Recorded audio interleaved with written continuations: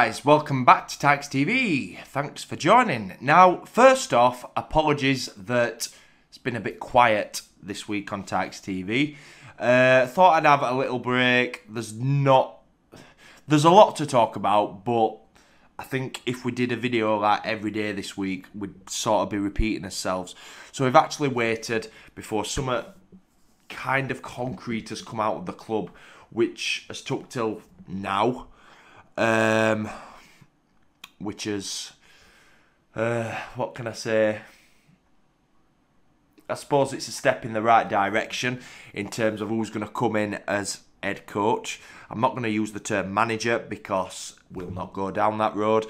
Now, Neil Warnock, I'm going to talk about him first because a lot of people seem to, a majority of people have mentioned Warnock, what I've seen on social media, etc. I am a big Neil Warnock fan. I have always liked him. I like him as a manager. I do like him. He's very passionate about any job he's in. He's old school. He's everything I would want as a football manager. And he's the perfect man to get you out of the situation that we are in at the moment. That being said, he is expected to be retiring at the end of the season, and whether he would come to Oakwell is another matter, because the way this club runs is not the ideal way that Neil Warnock would like to come. Now, he got Cardiff up. They got relegated again, of course, and then he's left. I've actually not looked too far into it, whether he'd been sacked or whether he'd left the job itself. And I just know that he's not with Cardiff anymore. So, Neil Warnock in a heartbeat, but will not go down that road. It's simple. Neil Warnock, I don't believe, will come to the club, and I would be surprised if he did, but I can't see it personally. There's lots of managers out there who I would like, who I've always wanted at Barnsley. I've always wanted Ian Holloway. I thought Ian Holloway is a great football manager. I love Holloway, great character. And you look at what he did with the likes of Blackpool on a very limited budget. He's a very, I've always liked him, but again, he's not the type of person who will come and work under this board, this system, what we want as a football club.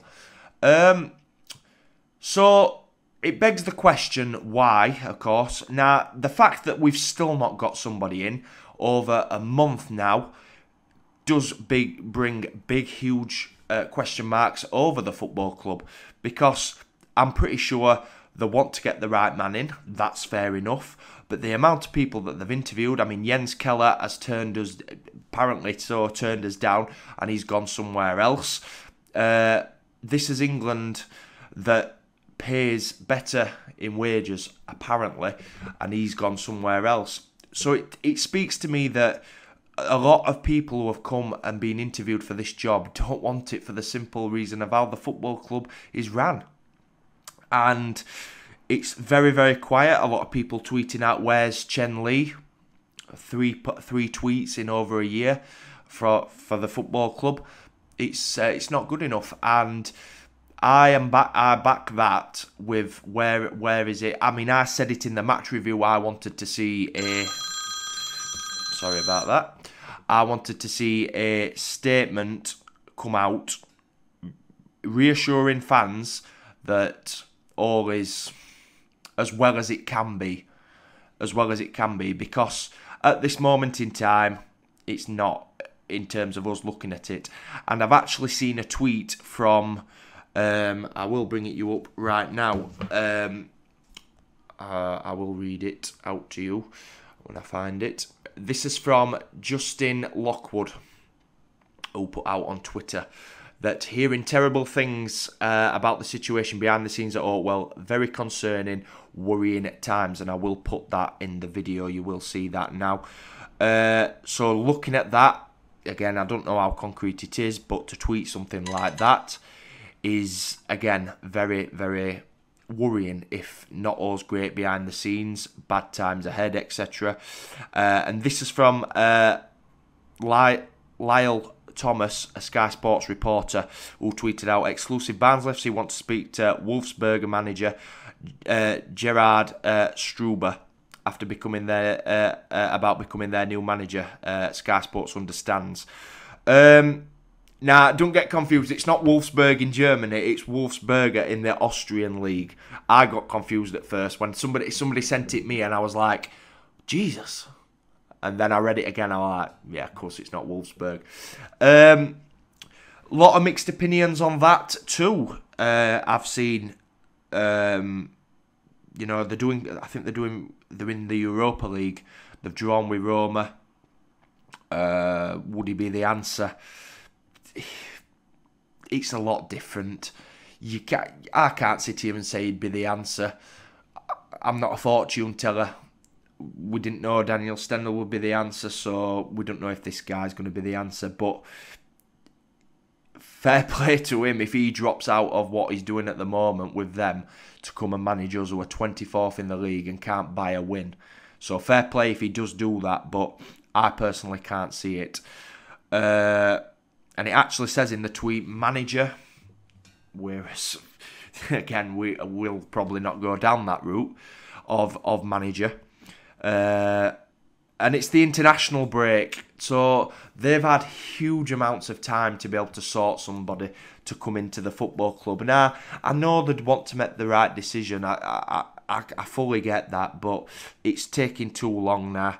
There's some tough games coming up with teams around us who we're playing that I personally can't see where our next win is coming from. And to do Tykes TV and actually sit here and say that about my own football club, it does upset me. It does upset me to be a fan going to every game thinking, I don't think we're going to get something. Now, performances have been okay, a lot better, but we're not winning. So it don't make any difference, and the Stoke game is a prime example of that. We played okay, but we didn't win, and we can sit here all day long. If we can play all okay or good all season, but if we're not winning, we'll still go down. So the silence from the club, I don't want them to come out and be saying, "Oh, we're looking at so and so, so and so." No, I don't want that. I just want a bit of reassurance. And that wouldn't hurt. And I've said it before on here. I've said it plenty of times that the biggest letdown in all this is James Crine. The Crine family own 20% of this football club. The consortium owns 80%. Right? He's entitled to say something. And for him as a person whose dad ran the club and ran the club as well as he could, for nothing to come out from anybody, I would have thought he would have at least come out and reassured the fans and said, look, we know we're going through a bad patch, stick with us, stick by us, and we'll overcome this. And we've not heard nothing. So he is the biggest disappointment for me, massively disappointed, because he should know that the people of Barnsley, if they come out and they be honest with us, would take it on the chin and say, right, you've got us support, we'll go with that. But there's been nothing, not even from him. So that is all I want. I don't want them to publicly come out with who they're looking at or who they're gonna get in January or whatever. I just want some reassurance, and I'm sure all the other fans do, because like I said in the match review for the Stoke game, the protests have already been planned for it, because some fans have just had enough, because it isn't just this window, the summer window. It was January with Salt Potts, who arguably was his best player, and you think if Potts doesn't go, we would have got up a lot easier than we did. A lot of people say, and I do partly agree, that we did scrape over the line eventually and we relied on other results. But if we'd have had Potts, who I think was our best player, we might have been a lot better. Because you think of the players that we brought in, have they featured at all? Jordan Green, I think he was the big signing. You can't count Corley Woodrow because we'd already got him. And the summer before that was when we let Bradshaw go. Who I still didn't think we got Woodrow, who I think is a bit of a better player. But in terms of Woodrow Moore, I thought we still needed somebody else that season. So yeah, that's all I've got to say, guys. But the guy in question, never heard of him in my life, but we know we can't go like that. But according to this report here, when it does eventually load, I will read it out to you. Just bear with me. Internet's been a bit slow. Come on. Yeah, this is why I should do notes, you know. But the good thing about doing this, and what I always like about it, is it's totally off the cuff, this channel. It's like completely, my God, just load. Probably knows I'm doing a video or some sort. It doesn't want to. But anyway, Barnsley want to speak to Wolfsberger boss Gerhard Struber about becoming new manager. 42 years of age. Only joined the Austrian Bundesliga club earlier this year, but has guided them to third in the division this season. Barnsley without a boss since sacking Daniel Stendel. Sky Sports News previously reported the former manager for Ingolstadt manager Jens Keller has also been interviewed for the vacancy and was at Oakwell for the 2-2 draw against Bristol City. So he was there and he's apparently turned it down. So yeah, we're even having managers, head coaches from overseas turn us down. And if the other tweet, what I showed earlier, is true about there being bad times ahead, it does make you worry. And that is why I want some reassurance coming out from the board, from a statement from the club. That is why I want reassurance.